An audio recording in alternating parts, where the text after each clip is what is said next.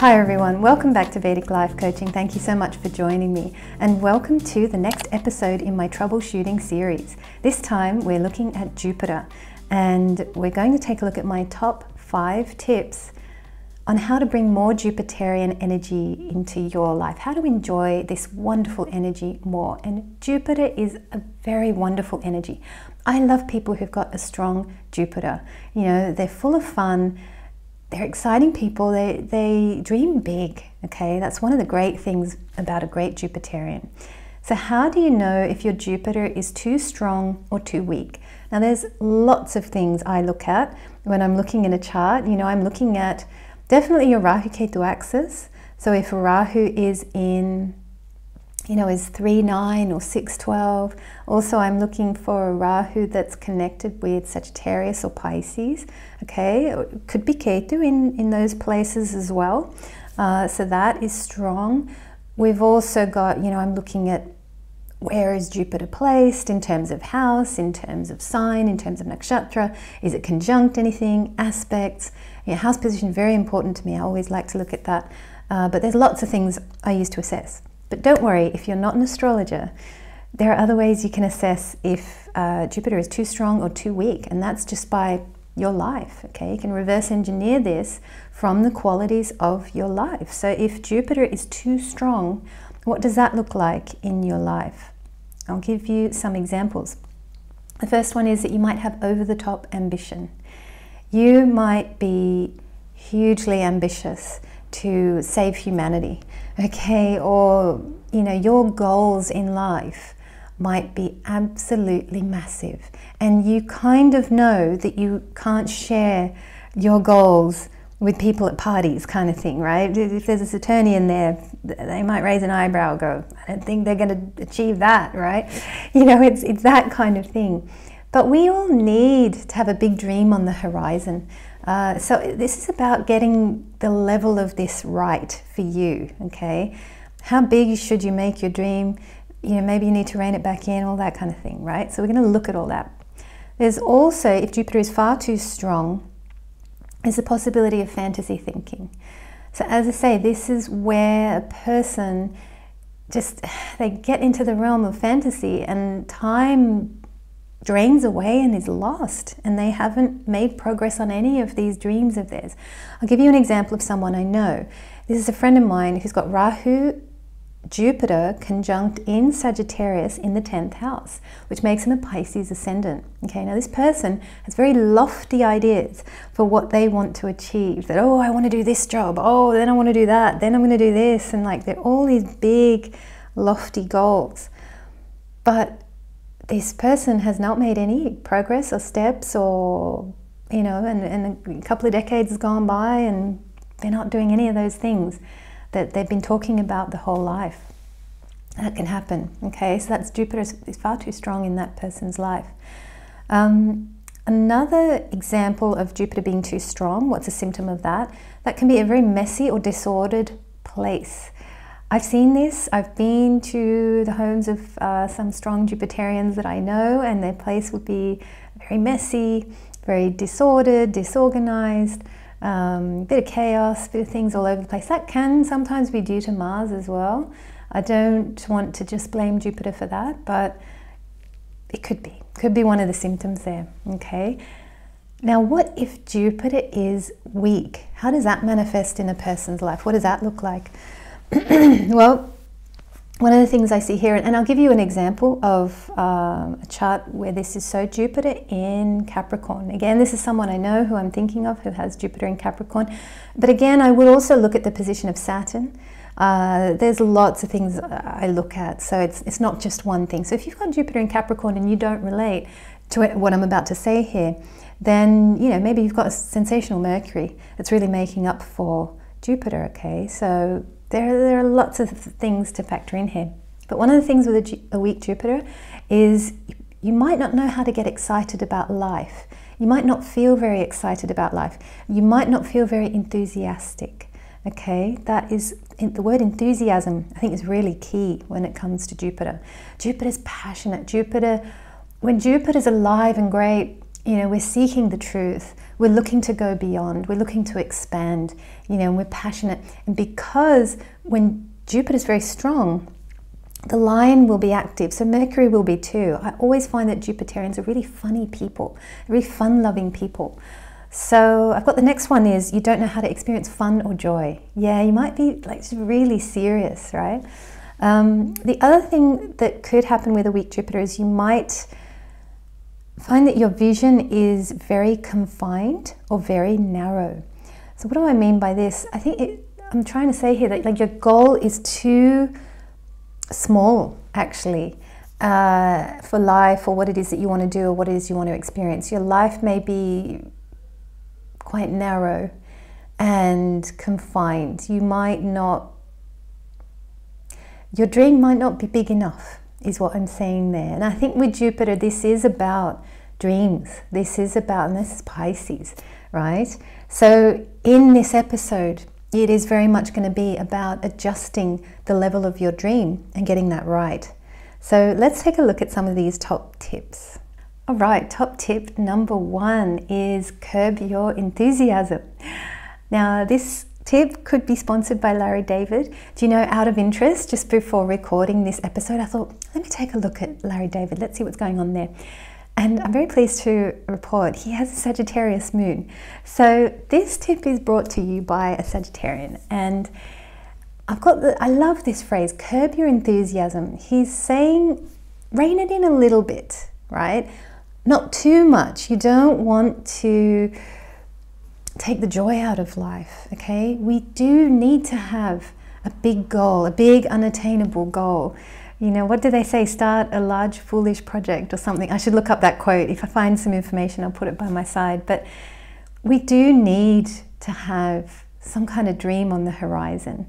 It does make life exciting and interesting and gives us something to move towards. It gets us motivated, it gets us going. So I do love that about, a Sagittarian or a Piscean. I've got these incredibly big goals, but what can happen is if your goal is too big, you might start to feel the pressure of that goal. And the longer you keep doing nothing about it, the more pressure that will build within you. And that can be really uncomfortable, right? And I think it's really important, just reduce the goal a little bit. You don't have to reduce it so that it becomes boring and something you don't want to do. No, keep the dream, but just learn where to rein it back in so it's more comfortable. Now, a remedy as part of this top tip number 1, a remedy to curb your enthusiasm is actually to engage Saturn. So you will want to look at things like discipline. You will want to become disciplined. You will want to get a diary. You will want to write to-do lists, cross off tasks. Okay, so what is that in your case as a Jupiterian?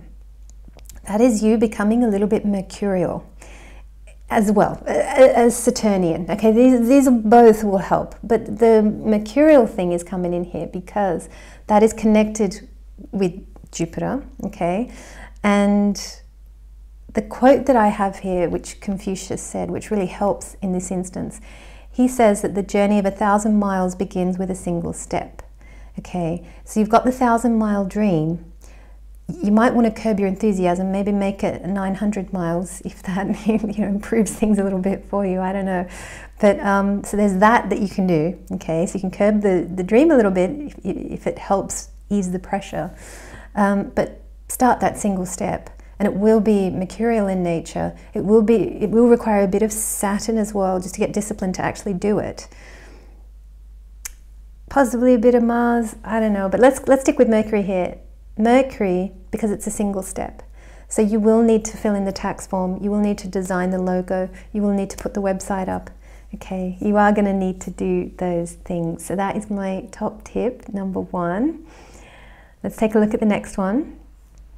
Top tip 2 is study new things. I really like this one. I spent my whole Jupiter Mahadasha studying new things all the time. I was reading so many books. Jupiter Mahadasha for me was this giant period of time where I drank in so many books, and my appetite was for self-help books, psychology books, spiritual books. I just used to down one after the other. I really enjoyed that. My Rahu Mahadasha reading was quite different. It was biographies and of all kinds of weird people. You know, I just didn't care who it was. I just had to read about people. But Jupiter came along and it was all about spirituality, self-help.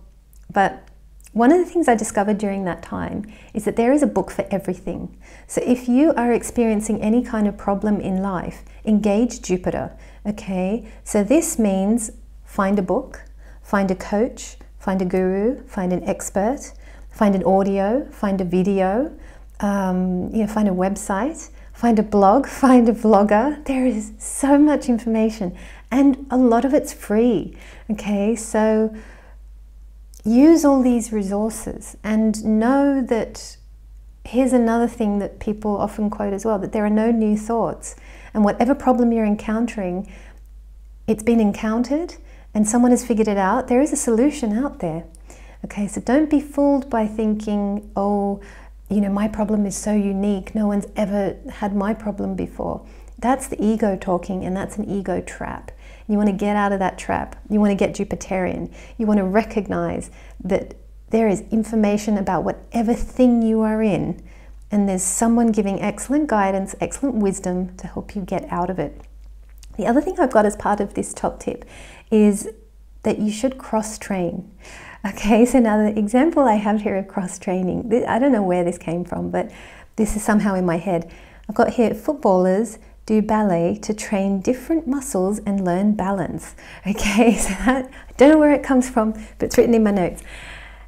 This is really cool, and this is the kind of thing I did in my Jupiter Mahadasha as well, because I read lots of different spiritual things, but as part of my work, you know, I was also reading and writing lots of different things, but that all come in handy. It's quite incredible. So when I was working in advertising, I used to, I've even written for truck companies, you know, so what do I need to know? How is it that I know a lot about trucks? It's kind of weird, but you know, it's good to cross-train, okay? It's good to learn lots of different things from lots of different disciplines.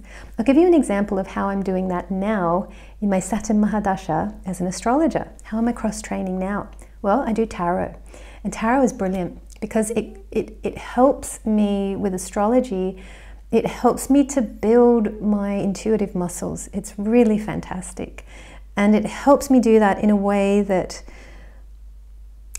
I am doing the same thing in astrology too, but it's slightly different, you know. So find areas that you can cross-train in and study new things. All right, let's take a look at tip number 3. Top tip number 3 is spend money, okay? If you want to get the flow going in your life, you have to expand, right? Jupiter is all about expansion. So make the first move and spend money, spend energy, put something out there, give something of yourself, okay? This doesn't have to be spend money as such, right? This can just be energetic. This can just be, well, I'm going to start an Instagram post, or I'm going to start a feed, or whatever. I'm going to start a YouTube channel, whatever it is, right? And it could just be for practice. It doesn't have to be for real. One of the things I did before starting this channel was I created a practice channel, and I think that went okay. I kind of got 200 odd subscribers, but then I can't remember, I just decided to shut it down, and then, well, then I kind of knew, okay, I think I can do this, and then I started this one, and I kept this one going. But I've got here, spend money, yeah, and you know, I've got the note, how do you make big money? How do you get the flow going? Well, you spend. I've read that in so many places, all those abundance courses and lectures and all that kind of thing. I've got here, make some form of structure. So structure, you might want to engage Saturn for that. Jupiter and Saturn work beautifully together. They are the two materializers. They're the two best materializers to make the big stuff. So make some sort of structure that enables you to give your energy to the world. Okay, that's a very Jupiterian thing to do. Jupiter is natural at accumulating energy, so be sure to release energy as well, okay? You don't want to just accumulate, and that's it. No, you have to, the flow has to happen. So give something out. I've got the note here, it's like injecting fuel into your life, or injecting fuel into your business, or whatever it is that you want to get going. Top tip number 4. I really like this one. Expand your horizon. I do this all the time. And you've seen me, if you're part of my pick a card audience, you know that I do this. Just checking the time, we're okay. Every now and then, I just have to go outdoors. I just have to take all my tarot cards and I have to do my work outside. I don't know why this is, but I think it's to do with this top tip. So I've got the note here, are you in a room all day? Go outside. Have you been stuck in a city for many months? Visit a new city. Have you been stuck in a country for too many years? Visit a new country, okay? This is all about, look at your environment, look at where you are, and just kind of shake things up a bit. Go outside. Try something new. And especially this one about if you've been in a room all day, go outside. It's really, really important. I think part of this top tip is that your aura will actually physically expand as well in the outdoors, and it can touch different things. So this is also to do with your aura as well. Another part of this top tip I've written here, look at your world clock and see what time it is in another city. I do this now and then, and my location of choice was always Singapore. When I was in London, or when I've been here, I'll always think about what's going on in Singapore, because it's on the equator, and it's always been really interesting. Every time I've flown there, there's always hot weather, and with London, I'm always coming out of somewhere really cold. Australia sometimes it's warm, but I like to just think about what's happening in the now, right now. Okay, so it's dark here in Sydney, but it's probably afternoon there in Singapore, and people are doing different things, and I don't know, I like to do this as a thing now and then, just think about what life is like for other people in the here and now, right now, and how different that is to where I am. Yeah, it's kind of weird, but that just helps me connect in with the now a bit better. I like to do that. And I think it's a way of valuing where I am. That's definitely what I get out of that activity. I kind of value where I am, and just the excitement of the world, just the fact that the world is switched on. There is so much going on out there, and my little world it's not so little. There's a lot more out there. I always like to remind myself of that, because sometimes we can get stuck in our tiny, petty little problems. I know I have. But a way of me breaking free of that is just thinking, do you know what? There are people having fun out there, and that kind of just breaks me out of, whatever I'm going through in my here and now. And top tip number 5. Okay, this one is very Jupiterian. I don't know if this title will make it, because there are too many words here. I don't know what I'm going to put on the screen, but I've got written here, let go through higher wisdom. This is a big one. So this is classic Jupiterian thinking. This is Jupiter at its best. It's so important that we reach for higher thoughts, we reach for higher thinking, we reach for higher wisdom. So let's say I'm feeling enormously depressed about the state of the world, and I go down a couple of rabbit holes, and I tell you, as a Jupiterian, you are very experienced at doing that. That should probably be one of my top tips. Oh, I knew I'd have more. Look at that. Rabbit holes, yeah. Some of you need to curb your going down rabbit holes, okay? But that is a good top tip. I might put some of these, pin them in the comments below. How are we doing on time? We're okay. Okay, let's say I'm really depressed about the state of the world. I've gone down some rabbit holes, and I'm just thinking, oh, this is bad.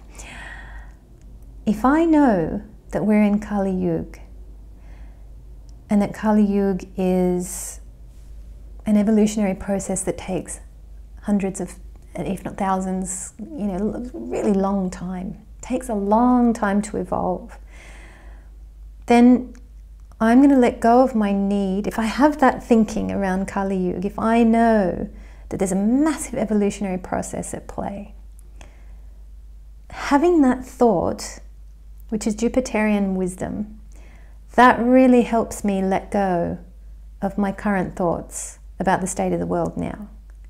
It works for me. I know that for sure, because I've definitely been reaching for higher wisdom since my teenage years. I used to read Bhagavad Gita, I used to read Tao Te Ching, I used to, I've consumed all these books, I love them.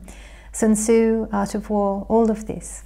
And a lot of these books are just getting you to shift your perspective, and they're giving you higher thoughts, bigger thoughts.